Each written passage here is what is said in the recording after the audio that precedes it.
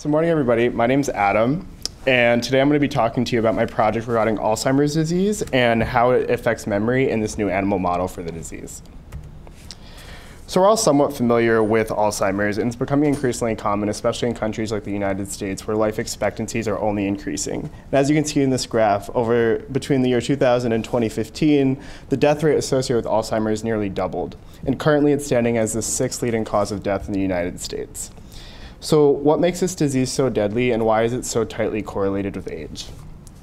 Oopsies. Oh, wait. Sorry.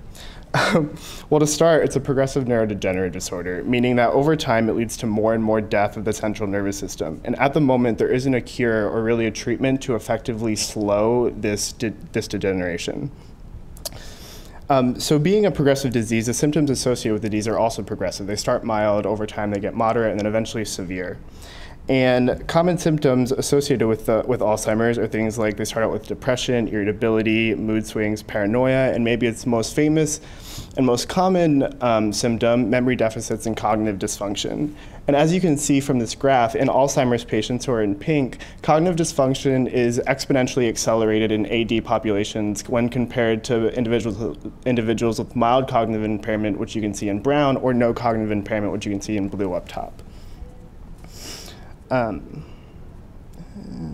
Sorry. So then, once enough cortical death occurs, you start dealing with these more severe symptoms, such as seizures, and like the last slide demonstrated, death. So what's going on under the hood to lead to this cortical atrophy? While we don't know a ton about Alzheimer's, we do know some things. And the first toxic protein that we found was amyloid beta, and then we quickly after that we found that another normally important protein for cellular structure, tau, is also modified in this disease, so it's ineffective and also toxic. So both of these toxic species, amyloid beta and tau, naturally aggregate to themselves and to form these toxic clumps. So in amyloid beta, they're known as plaques, and in the tau of tau aggregates, they're called tau tangles. And when these tangles and plaques show up in the memory area of the brain, we begin to see problems with memory. So a quick briefing on how memory works. Anatomically, it's governed by a deep brain structure known as the hippocampus. And within the hippocampus, it's governed by a relay of neuronal connections, or synapses, that are incredibly plastic, and they're pliable, and they're constantly reshaping themselves so that to help form these new memories. So for my project, I wanted to look at how these toxic species associated with Alzheimer's affect these synaptic connections in the memory center of the brain. So to answer this question, we need some type of system to test it in, whether that be cells in culture or animals such as mice or rats. So for this study, we chose a model out of USC and Terrence Towns' lab, who made a rat model that expresses human genes for both tauopathy and amyloidosis. And because it's expressing these genes that are not endogenous or natural to the system, it's known as a transgenic rat. It's known as a transgenic model. So the rat was chosen in addition to being a more sturdy model than mice, which would inherently allow it to age more and to progress a more significant form of AD. Rats also naturally express all six isoforms of tau that humans have, whereas mice only naturally express 3. So this transgenic model offers the ability to see both hallmark pathologies of Alzheimer's in one system, which is new to the field, and it offers a lot of prospect for translational research. So once we chose to use this model and develop the questions that we want to ask, we got 2 breeding males from Terrence Towns' lab. We began to breed them and create a colony and age that colony sufficiently so that it would produce the Alzheimer's pathology so that we could study it. So once these animals reached the ages we wanted to look at, we sacked them. We took very thin slices of their brain, and then we stained them looking for certain synaptic proteins. Specifically, we looked at the structural protein, the synaptic structural protein, PSD95, as well as the synaptic receptor protein, GluA1. So receptor proteins help receive signals from the previous cell. We hypothesized that both of these proteins would decrease in their expression, as disease progresses in the animal model. So some of our data that we got So as you can see in the left image, this is one of our stains. We use confocal microscopy, which allows you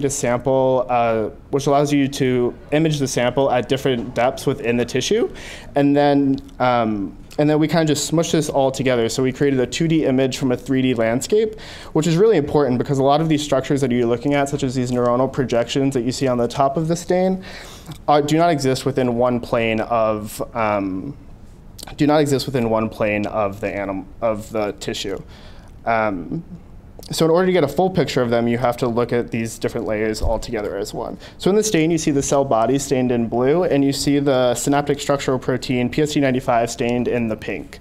So to analyze these stains, we quantify the puncta, or individual dots that you see, and we compared them within phenotype across ages as well as between phenotypes. So we compared healthy animals to transgenic animals as well as young transgenic animals to old transgenic animals.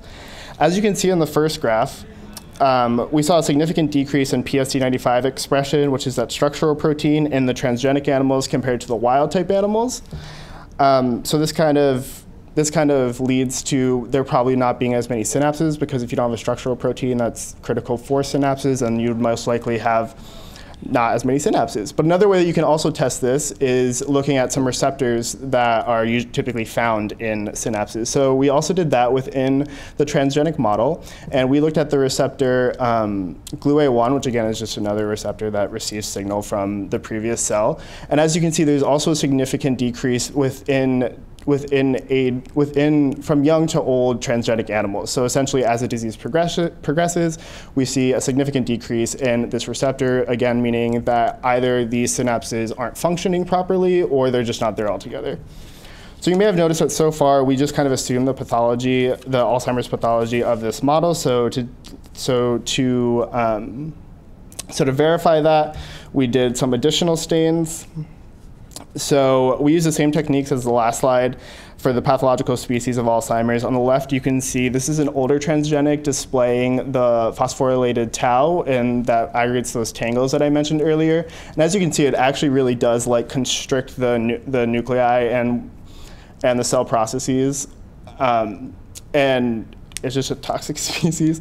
On the right, you can see a younger transgenic animal. This is studying for the amyloid beta oligomers. Oligomers aren't quite plaques yet, but they are on their way to it. They're going to be in green. It's really important because we saw early deficits in the transgenic animal, and while the tau tangles weren't present yet, they were present in the amyloid beta oligomers, suggesting that some of this toxicity early on is more tightly correlated with the amyloid beta. So the takeaways of the study are that we first and foremost verified this new animal. We verified the pathology of this new animal model for Alzheimer's, allowing future studies to kind of piggyback on it and just build the literature surrounding this new model. And within this new Alzheimer's framework, we also demonstrated synaptic deficits both in signaling and a decrease of synaptic receptor proteins, as well as in synaptic stability with a decrease in synaptic structural proteins. So in the future, we'd like to look at more ages in the study to better map disease progression, as well as look at more AD biomarkers to just further verify the pathology. I'd like to thank my PI, David Farb, and his research professor, Dr. Vidya Kumarasan.